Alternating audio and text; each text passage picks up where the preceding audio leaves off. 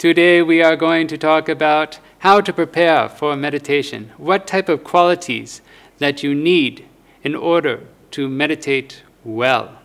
We will be talking about the qualities as mentioned in the Loving-Kindness Sutta, the Karaniya Metta Sutta, or the Metta Sutta as we know it.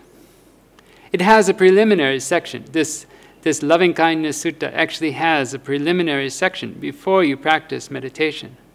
I think it's often overlooked. And so we will talk about that. But it's not necessarily just for loving-kindness meditation. It's for any meditation.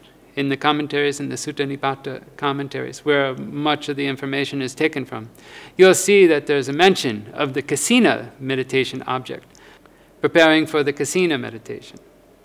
We'll talk about the first 3 verses, how to be skilled in good, what is good, the morality, having upright morality, being easy to speak to, being gentle, being humble, not arrogant, being content and easy to support, being light in duties and living lightly,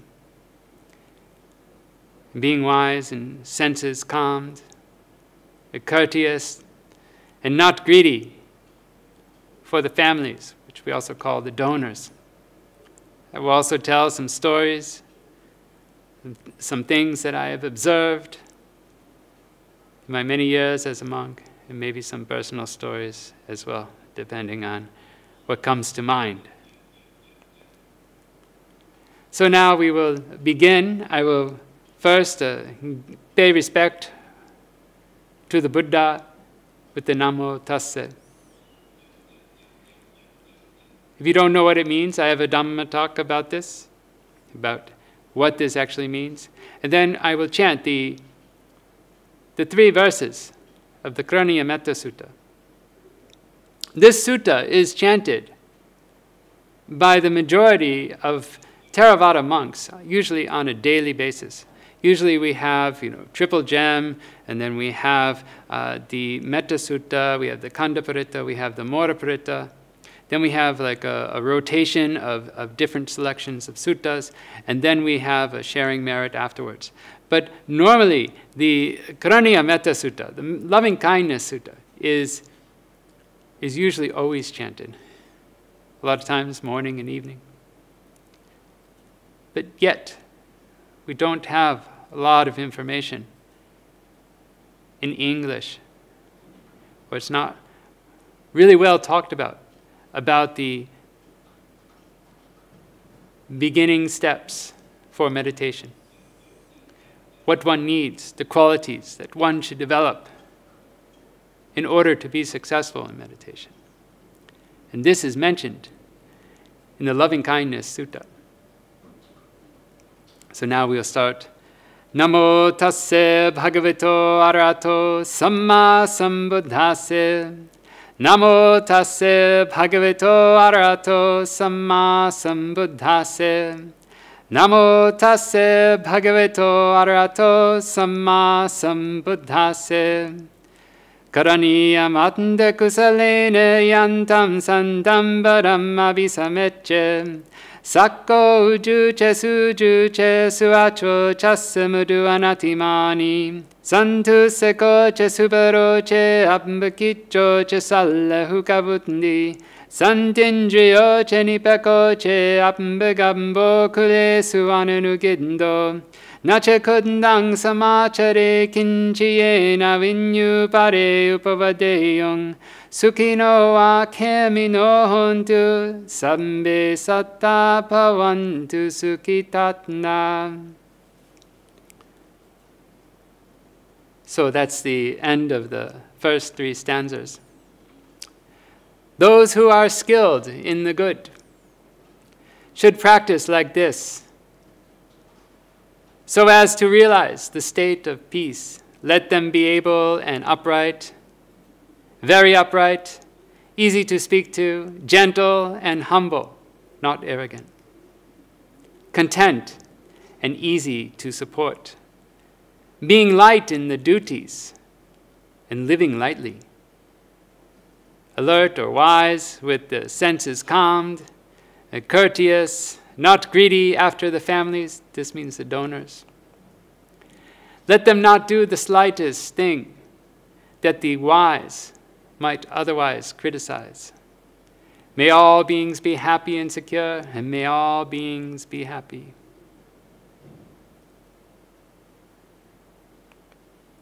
So this is the preliminary to the loving kindness, to the practice of the loving kindness.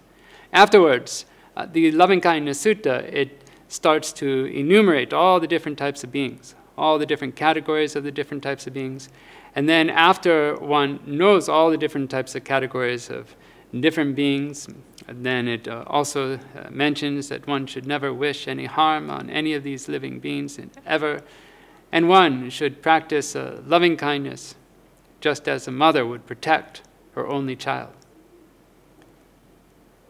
And one should practice above and below and all around. It's a very wonderful sutta. And then, after the loving kindness is practiced to its completeness, and even before, one can practice vipassana meditation, insight meditation, and having correct view. And this sutta, it says that one will never return to this world again. That means the attainment of anagami or arhat. So, I hope that you can practice well. We'll talk about that later. But the most important thing that we need to do is talk about the beginning steps of meditation and the qualities that one should have. Those that are skilled in the good. We want to do good. We want to not do evil, or we want to purify the mind. There's a Dhammapada stanza about that. It's very popular. We chant this all the time. Sabba papasa karanam kusalasa upasampada satchitanda pariyodapanam itam buddhana sasanam. So you should not do any evil, just as I said before. One should develop and bring up the kusala, the wholesome. One should purify with our mind. This is the teachings of the Buddha. So we want to do good. And threefold training: sila, samadhi, panya. The sutta and the commentary is mostly directed at the monks. But even still, if you're a layperson watching this, you can enjoy and get a flavor and the taste of what you should be doing as well. Most of what I'm saying is directly from the commentaries, except for the personal stories and experiences.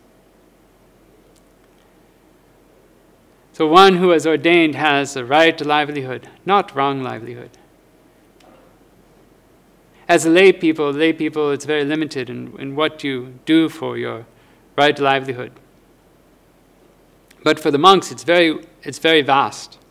How we get what we live off of, how we make our living, how we get our food, how we get our gifts, how we get our lodging, etc. For the lay people, in general, we could say, don't do things that would break your precepts or cause other people to break your precepts as a means for your livelihood. If you do something wrong once or twice, once a month, twice a month, this is one thing. If you're doing this as part of your livelihood, let's say 40 hours per week,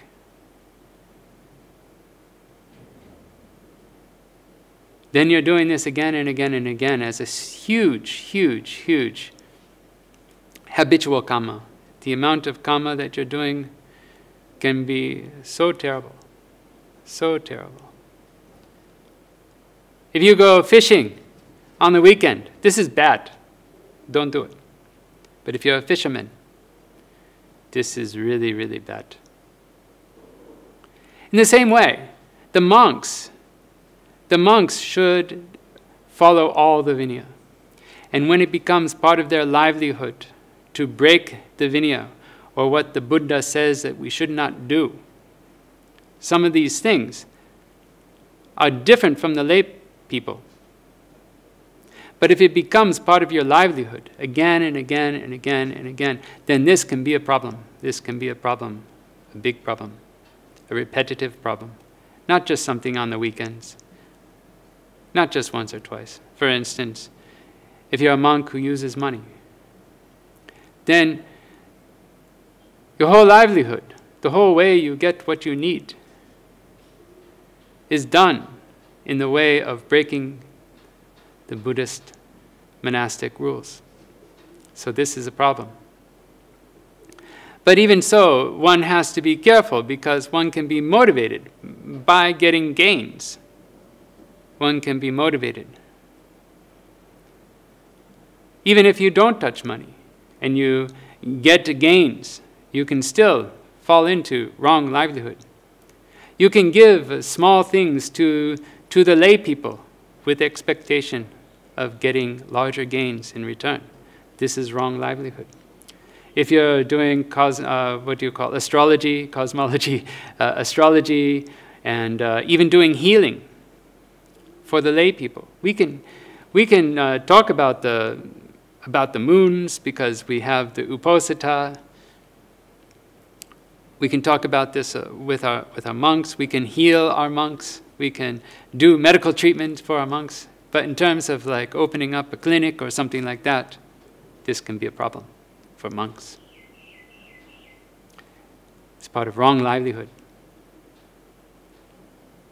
So we must make our livelihood according to what is proper and what the Buddha says we can and cannot do. Of course, giving lottery numbers is very common. Oh, this is not good at all. We should not have associations with the wrong type of people, the bad type of people, hanging out in unsuitable places. For instance, like places where they sell alcohol, or where the commentary says this, like where the prostitutes, etc. But there are certain places, like entertainment venues. The monks should not be at these places.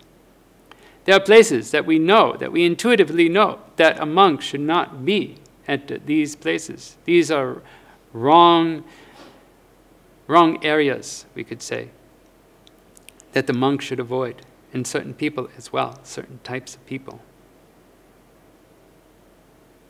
They should not form bonds with kings or the students to the point where they become attached and affected.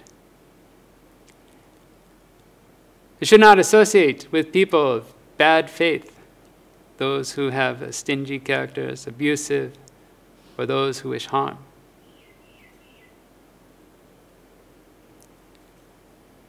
We have what we call Chatupārisuddhi Sila.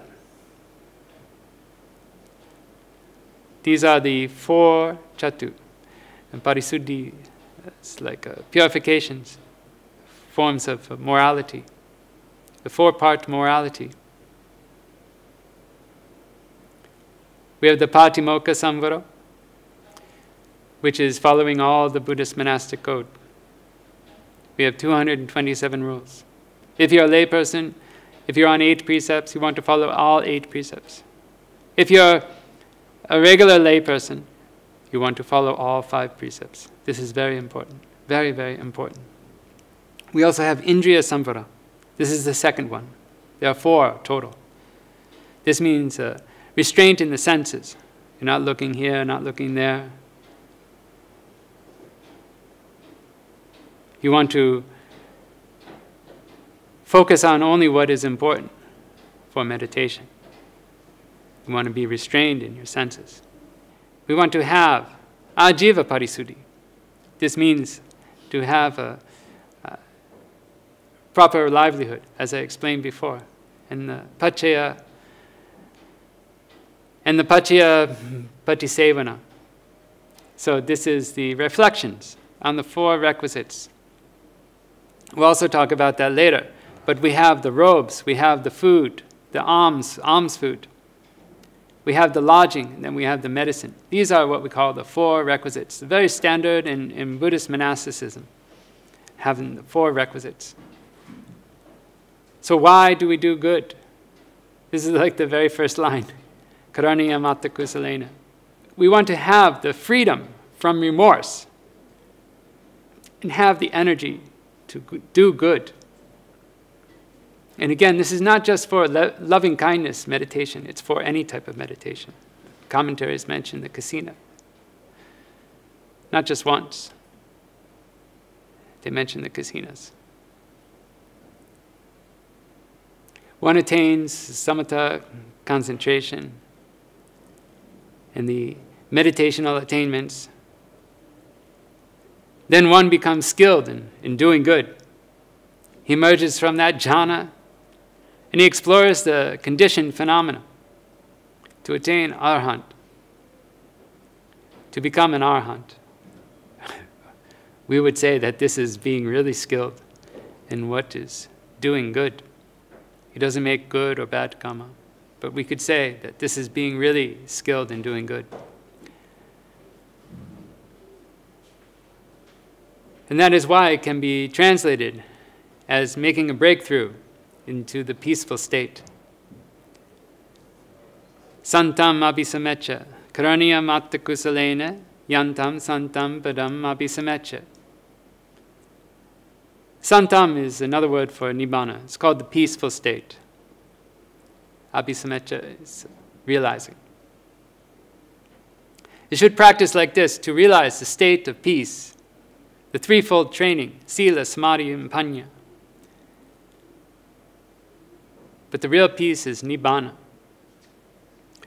Sako ujuche sujuche, suacho chasamudu anatimani. Let them be able and upright and very upright. Easy to speak to, gentle and humble, not arrogant. Being able is the 5 types of striving. We have faith, health, honesty, striving, and wisdom. But the commentaries specifically mention the second one and the 4th one. This is having good health. You know, we say that health is the highest wealth. And of course, we have striving. Now, the Buddha, he always says, akusalanam dhammanam bhahanaya kusalanam dhammam upasampadaya. This is a shortcut, or the 4 types of striving. This means whenever you have akusala, unwholesome, you give it up. You give it up completely and you don't let it arise. And for the wholesome, you bring this up and you develop it, make it stronger. These are very important. For being able. It also means that he can take his bowl and robes and he can also help others to some extent. We have a rule that a samanera has to be old enough to chase crows. If he can chase crows, then he can ordain as a samanera. That's the minimum age, whatever that is. If he can chase away crows. Of course, he has to know how to do his robes, or be able to at least wear his robes and carry his bowl. Then we talk about morality, even though we talked about it. Uju and suhuju. It means upright, uju. Suju means perfectly upright. Not just once, not having upright morality just once, but striving to have it the whole life, the whole life. A lot of times people take precepts, and shortly after, the next day, or even that night, they go to drinking parties or whatever, This is very common with lay people. But you should really make the determination to follow for your entire life. If you make a mistake, okay, you retake your precepts, your 5 precepts. What are the 5 precepts? Not to kill, not to steal, not to engage in sexual misconduct, not to lie, and not to take intoxicants. A novice monk, they have to follow the 10 precepts, and if they are an upasampada monk, they have to follow all the 227 rules and all the small rules that we have. We have literally billions of rules if you actually expand it all out. We have to follow all these rules. Our whole life is controlled by the Buddhist monastic code. And we have to strive to follow them. And we need to be perfectly upright. The suhuju. Suhuju is very upright. Being fully open and not deceitful. And not straight by, we have to say they're straight by abandoning the body and verbal crookedness and even mental crookedness. And he does not accept anything that was given based on non-existent virtues. This is being perfectly upright. He does not pretend to be something he is not. He keeps his mind close to his meditation object. If someone has full intention to deceive someone, they'll no longer become a monk. They'll no longer be a monk. Immediately, this is one of the 4 parajikas. 4 offenses of immediate expulsion, whether they admit it or not. So one has to be very careful. Actually, you should never ask a monk. You should never ask a monk if he's enlightened or if he has jhana or if he has abhinya. You should never, never, never ask a monk. Because all he has to do is say, yes, I have, or something like that, is finished. Even if you're a beautiful woman, you start going after the men. It doesn't take a fraction of the effort for someone to just say a few words and then be finished. So don't ever do that. Suvacho chassamudu anatimani. Easy to speak to, gentle and humble, not arrogant. Easy to speak to. That doesn't mean like, someone who's easy to speak to, like a therapist, like someone who's trained to be able to listen to your speech. No, it's not like that. It's not like someone who's listening to your problems. It means that he's open to criticism and fixing his faults. Easy to tell someone about their shortcomings. That's what easy to speak to means. Suvacho. He does not respond in ways that are arrogant. We have an expression, sometimes some monks, they will, if you tell them, you shouldn't break this rule. And they might say like, what number? What number? Like this, because we have so many rules. This is someone who is arrogant, actually. You should never say like that. But if someone says, you're breaking this rule, we should thank the person. We should thank the person and stop doing it. We shouldn't say like, this is, I do this because we have to, or you should mind your own business, or you should look at your own faults, or this and that. We should thank the person. Even a junior monk. Even a junior monk, even a lay person. Sometimes I even invited some lay people where I lived, and I told them, you can tell me if I did anything wrong. One of my biggest faults is I smile too much, and I tell jokes too much, actually. So I have to correct that, actually.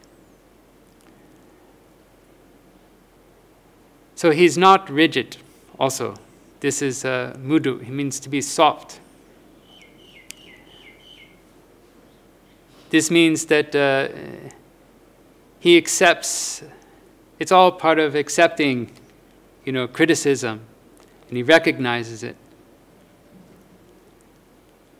But the mudu is soft. We actually have these qualities in the Abhidhamma. Abhidhamma actually has so much value in meditation. So many details can be found in the Abhidhamma. Actually, in jhana we have applied thought, sustained thought.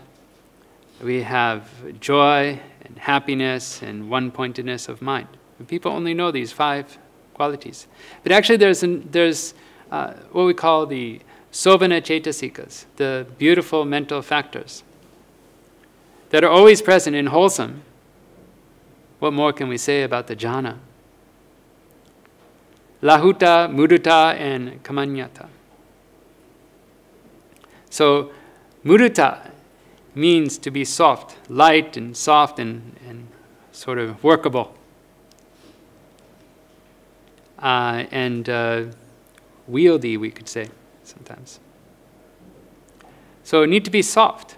But when it comes to right livelihood, not breaking the right livelihood, the monk should be very firm and very strict and should be unbending to protect his vinaya, to protect his rules, and to protect his livelihood. One time I was picked up in the airport. It was a lady. It was a lady, and it was only the 2 of us. And I said, I can't get in the car with you. Because the monk and the woman cannot sit alone in a room together. Of course, when you're in the parking lot or if you have the windows open, okay, yeah, that's good. But you know that you will be secluded when the car is on the highway or whatever. And so she had to get a taxi for me. I remember it was in Thailand. She put me in a taxi and all of a sudden, she left and I didn't have her number. The taxi driver didn't know where to put me. She just says, go this way or something like that. Actually, I had the number on my I think I had a tablet at that time.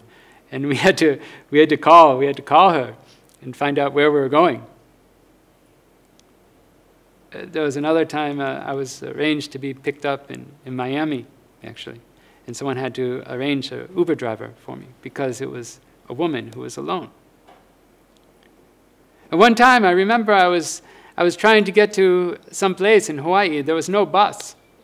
And one of my donors pulled up in a BMW, I think it's like maybe it's an M3, it's this little sports car. And the top was down. The top was down.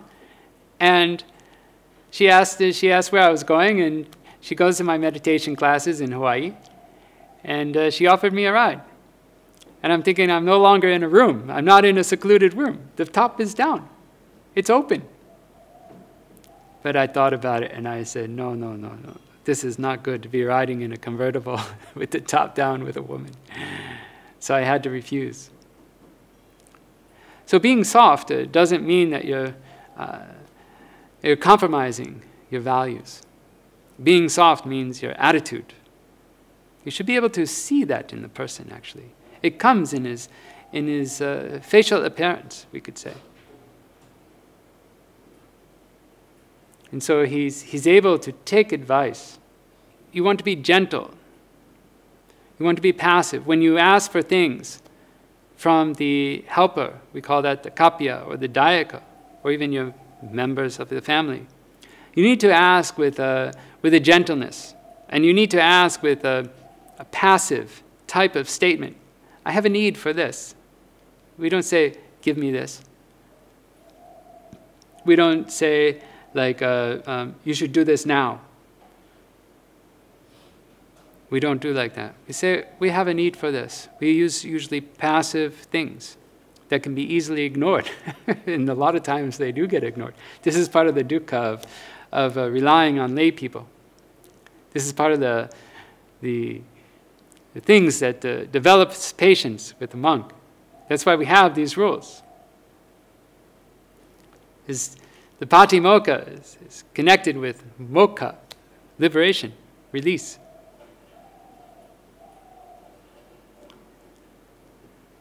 So he wants to be pleasant, should be pleasant to speak to, and he should be without arrogance. He shouldn't be haughty, shouldn't be demanding. When I go to America, I actually have a lot of training from my family, perhaps maybe even my sister.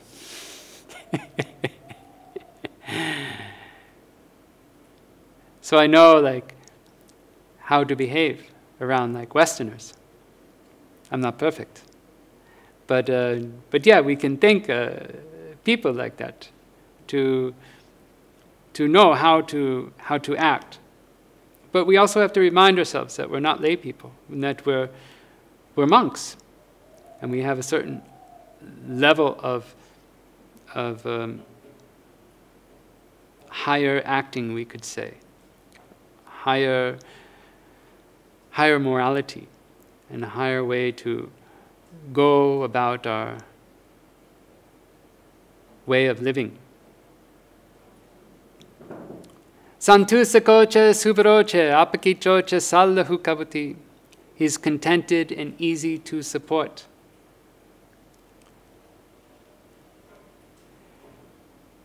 This usually means his own 4 requisites and also what is present. The food obtained by alms. And also, during our ordination day, we are often told that now you are a monk, you should be wearing robes made out of rags, stitched together, rag robes. But if you really need to, it's okay to wear regular manufactured robes, we could say, or robes made from new cloth. For your food, you should only get what is from the village. But if there's food in the monastery, you can also take that. For your lodging, you should live under a tree. But if there's a kuti, a meditation hut provided for you, okay, you can use that. And for your medicine, they say this on your ordination day, after you get ordained, immediately after you get ordained, they say this, that your medicine is putrid bull urine. This is urine that is old and smelly from a cow, from a bull, a male cow. You know, one time, I remember when I went from Sri Lanka back to Myanmar, to Pianuluwin, I had a problem. I had a problem with my skin because of the heat. And we had missed one of the rainy seasons. Usually there's like 2 rainy seasons in Nawena. And the year before, we had these huge rains. And the next year, we had almost no rains. And the way was these water tanks, we call them. They're like ponds, man-made water ponds. They all dried up. They were not water ponds anymore. They were just fields. They're green color, grass. And I was having problems with my skin. And the doctor said to me, he says, can you go to the mountains? And at that time, there was a retreat going on in Pianuluwin. And my friend was going to it, but he was waiting for the letter to come back, which is very difficult. I think I talked about that before. And so I sent an email. I knew where Pa Aksaitoji was. And my friend was living with Pa Aksaitoji, and we got sponsorship letters immediately, and I went to Pianuluwin. Upon my arrival at Pianuluwin, I asked for putrid urine from a cow, from a bull. And not only did they give me this urine, when you're a monk you can get it. People will try to do what they can. But they filled up, you know those water jug containers? They filled that up with bull urine. Not that much, I mean like this much, but it was like, you know, it's this big and it was like this much urine. It was heavy. It was a gallon, maybe it was a gallon of this stuff. And I rubbed it over my body to get rid of this itchiness. And I remember we had a meditation retreat where it was part of a meditation retreat, and I smelled like a farm. I smelled like a livestock farm. And I remember someone privately went to me, someone in authority, and he said that, if you're using this cow urine, you better meditate in your kuti, in your private residence. And so I had to do that. Actually, normally the rules are you have to meditate in the meditation hall, but for this purpose I was allowed to meditate in my private kuti. So they say for your medicine you can use bull urine, putrid urine, they call it. But if you need to, you can use a regular medicine as well. So we must be content with what we have, whatever you're given. He accepts with contentment. That also goes hand in hand with being easily supported. So whatever they give you, we have to be okay with that. One who is content is easily supported. He does not ask questions, what is this, what is that? Is this the right type for me? One time I was helping a monk travel. And I've been around for a while, and so I have many contacts. And I arranged for this monk to get food in the airport. There's one layover that we had, and we had time to get a meal. And I arranged for this monk who eats healthy food. He eats vegetarian. Normally I'm vegetarian, but I eat whatever is given to me. If I have the opportunity, I will say, please, no meat. But sometimes, if it's all that I have, I won't get upset over it. And so I had this invitation, and I arranged vegetarian food, healthy food, or something. And someone was sent, not this lady, but a friend. He came to the airport, and they met us very early, way before the dawn rise was. She wanted to make sure that she was there for our food. And I told her to wait, we're not allowed to eat, but maybe like in an hour or two we can eat. Maybe she was just up the whole night and she was afraid to sleep. And sometimes donors are like that. And so she got there and she was waiting, and then all of a sudden, it's time for our meal.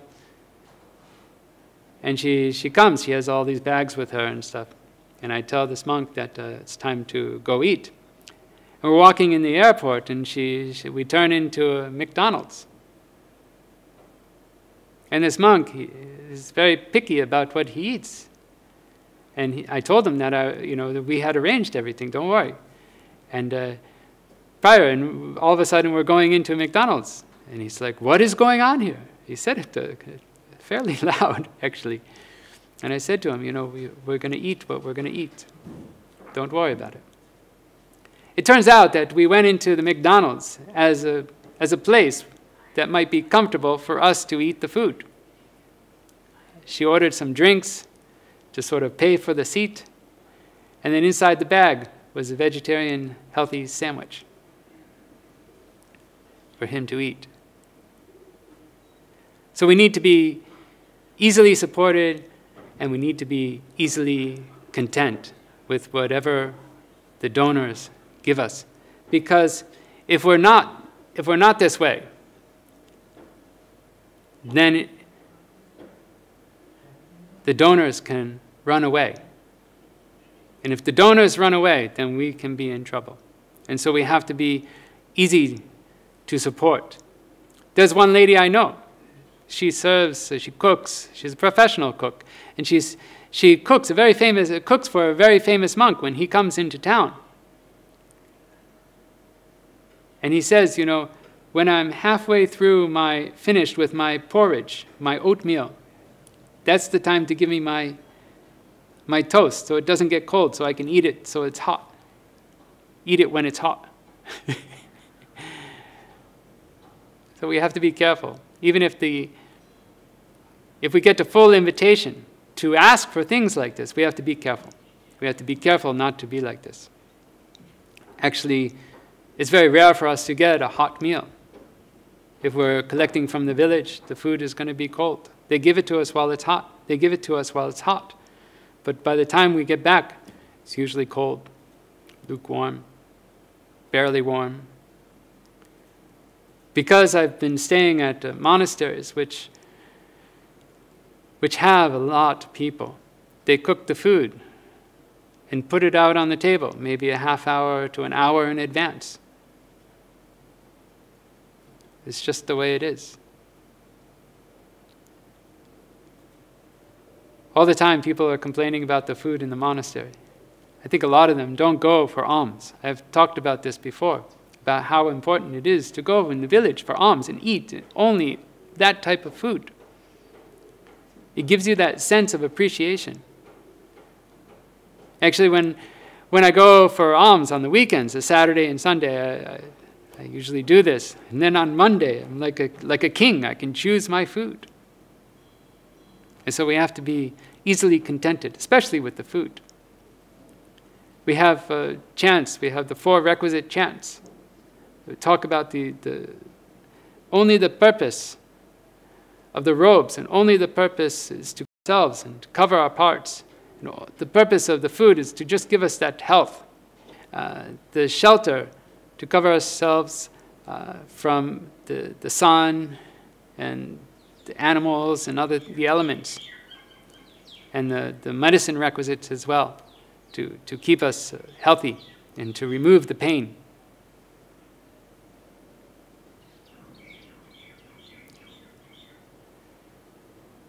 Apakicho chasallahu kavuti, to be light in duties and living lightly.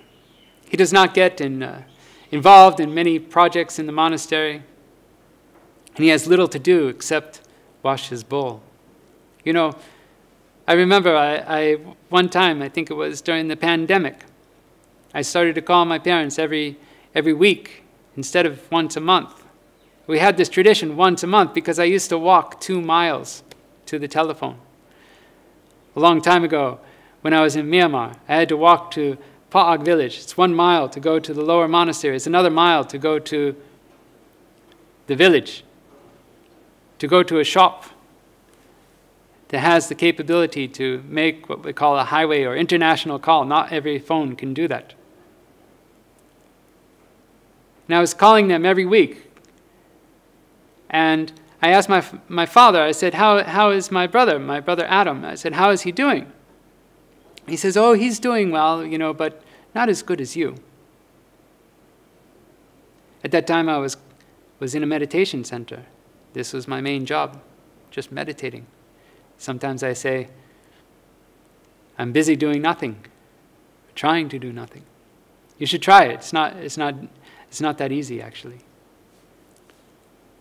And he says, he's doing well, but he's not doing as good as you. A long time ago, my parents were very upset with me ordaining as a monk. I was a computer programmer. I was making good money. It was very easy. I was happy.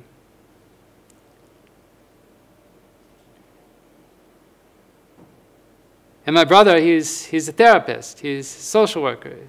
He had a job a long time ago where he was working at a magnet school for troubled kids. And they kept reducing the budget, and also reducing his pay. And they wanted him to take another pay cut, and he just couldn't afford to do it. So he went into a private practice. And later on, people liked him so much that he started turning away clients. And he has a friend who also had the same problem. He was turning away clients, so they decided to open up a clinic together. And now they have like 8 or 10 therapists working for them. Or 8 or 10 employees, I'm not sure. They have like maybe a support employee as well. Administration assistant or something. And the rest are therapists. And my father said, he's doing well, but not as good as you. And I was very surprised, because making good income was very important to my parents. I said, why is that? He's doing really well. He says, yeah, he's doing well, but he has to work, 50 hours a week, sometimes more than that. And even then, he has to take his weekends and figure out how to do his taxes. He also has insurance to worry about as well, this maybe before he hired someone. He says, but you, all you have to do is wash your bowl. And so he recognized that my life was light in duties, we could say, and light and I was living lightly. Even though I'm not making money or anything like that, my life is very simple. This is one of the first times that I've heard my father express that verbally, that he appreciated my life.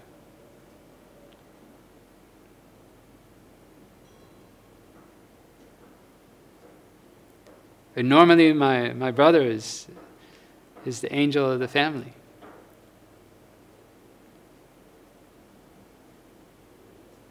I'm happy for him. I'm happy that he's successful and he's able to make a good livelihood now. And before he'd made all these sacrifices, financial sacrifices, actually to help troubled school children. I'm very happy for him. But it was a very touching moment that I remember well, that my father said, all you have to do is wash your bowl. And by saying that, he talked about the simplicity of the monk life. I don't know if he appreciates that all the time, but that time, he appreciated it. And when I'm at a meditation center, yeah, that's all I have to do, most of the time. Sometimes we get involved in projects here and there. We have a small chores if we need to do. Now I'm at a Pariyatti monastery, a monastery where we study all the time. I'm very busy, and also I have some projects. We cannot do much meditation where I am now. My mind wants to go there. Maybe I will. We'll see. And most of my life I've been at meditation centers, been at forest monasteries. We look at the generations, they're growing up on iPads. Just regular people, they're 2 years old, 3 years old, and they're clicking on the iPads and stuff like that. We could possibly say the same thing about monks, monks with these devices. They grow up on this. They ordain, they still have their telephone, they still have their email, they still have their social accounts.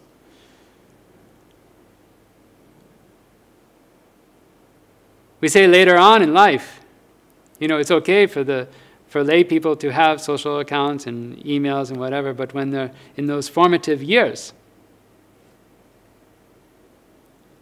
it's not good. We might be able to say the same thing about monks in their formative years. I'm very, very happy about my generation of monks where we had to walk 2 miles in order to make a phone call. When 9/11 happened, I found out maybe 3 or 4 days later. I didn't know what was going on. I was in the forest.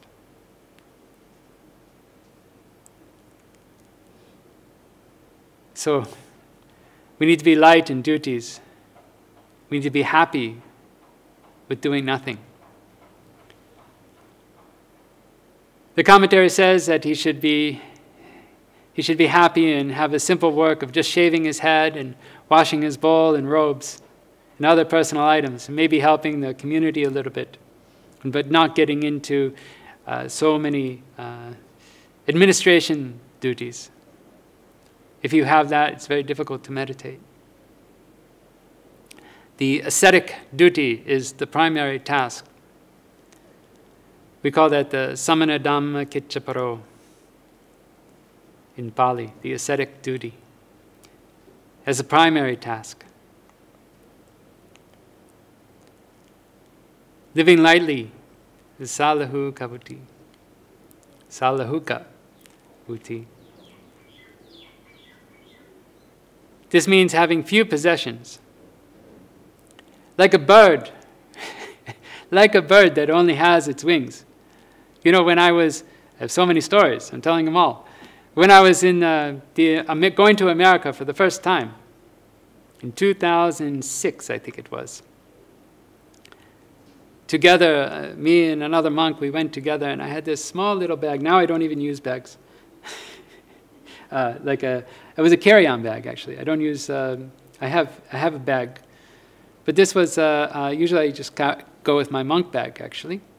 And if I need to, I have like a box. The last trip, I had a box because I had to carry this big wooden plaque for my parents. But I had this small little bag. It was a small little, I guess, travel bag, or it was like it was really small. And we were staying for, I think, 5 weeks. And the immigration officer, we were together, the monks, the other monk who was with me, is Myanmar monk, and they let us talk to the immigration person together because we're monks and they allowed it, even in America, JFK. And he's asking some questions and I'm answering the questions, trying to make everything go smoothly. And he looks at our bags and he says, "Is that all you have for 5 weeks?" I think it was 6 weeks, 5 weeks. And I said, "Yeah."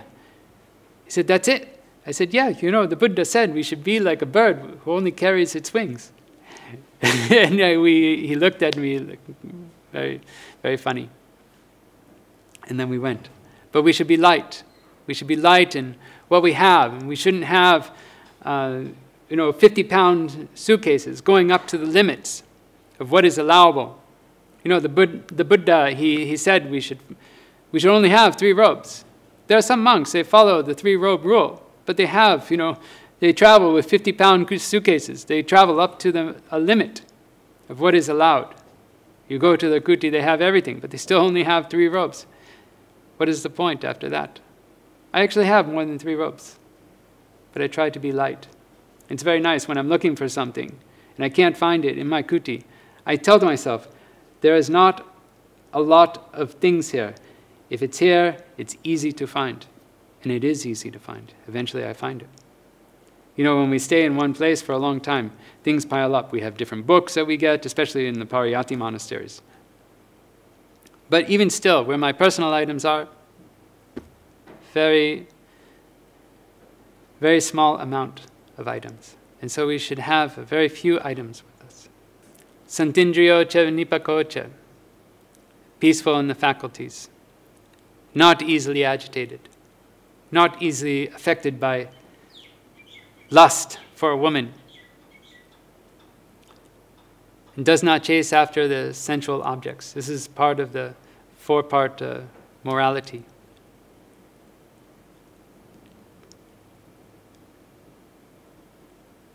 To be restrained in the sense faculties. But here it says that you have peaceful faculties. You can see in their face that they're calm. And to be intelligent, to be wise in terms of attaining the requisites in proper ways and good behavior. The Dhamma is to be realized by the wise. Pachattam veritabbo vinyuhiti.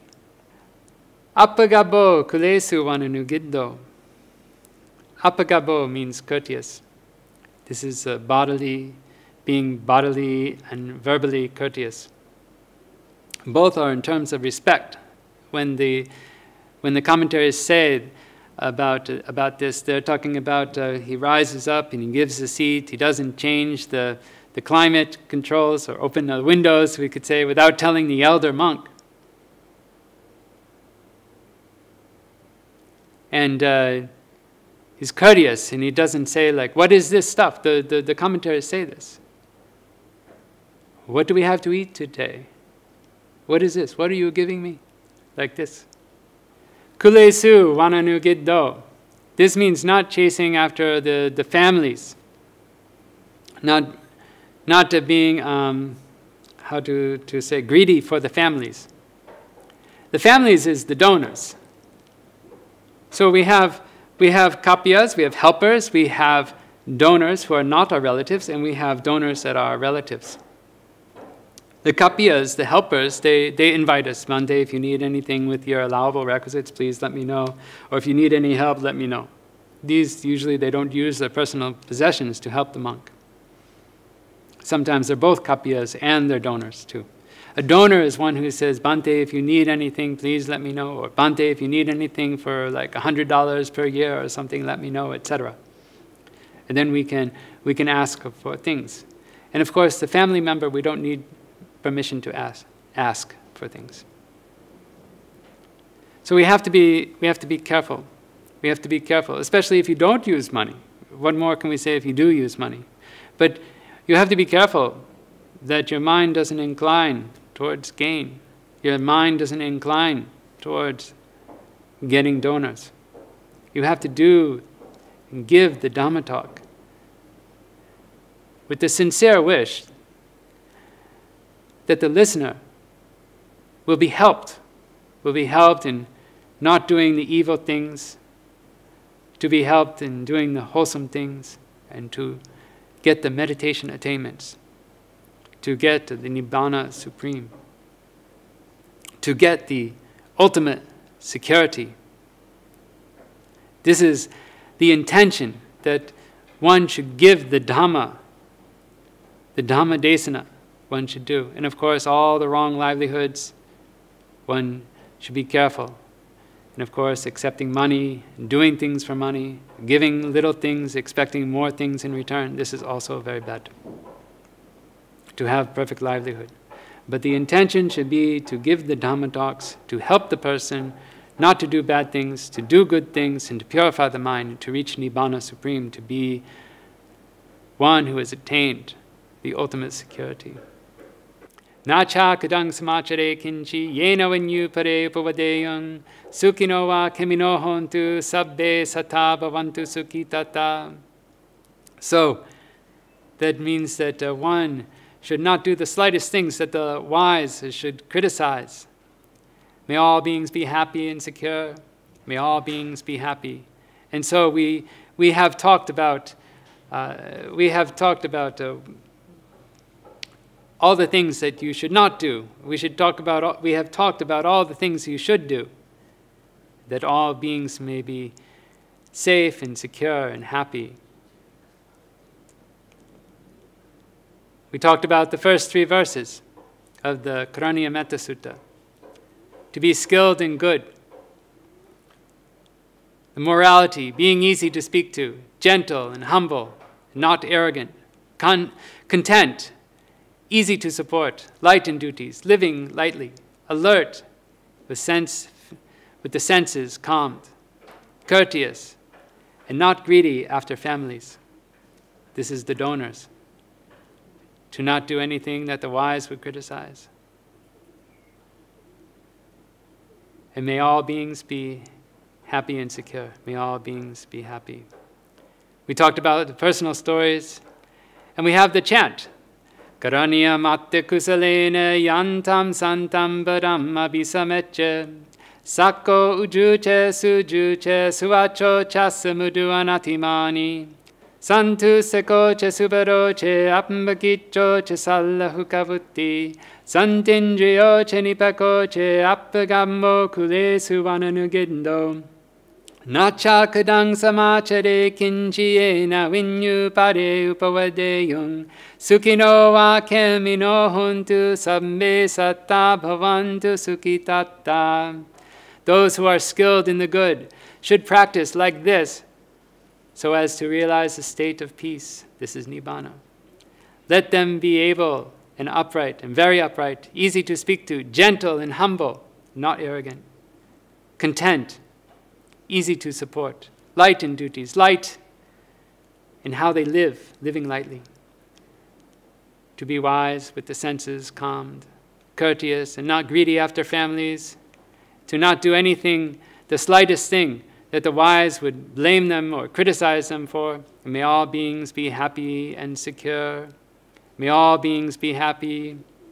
May you use this Dhamma talk for the preparation of your concentration. Not just loving kindness alone, but any type of concentration. So that you can use this morality and all these qualities, to develop concentration, and to take this concentration to develop insight meditation, so you can see the causes and the effects of mind and matter, so that you may reach Nibbāna supreme. Sadhu, sadhu, sadhu.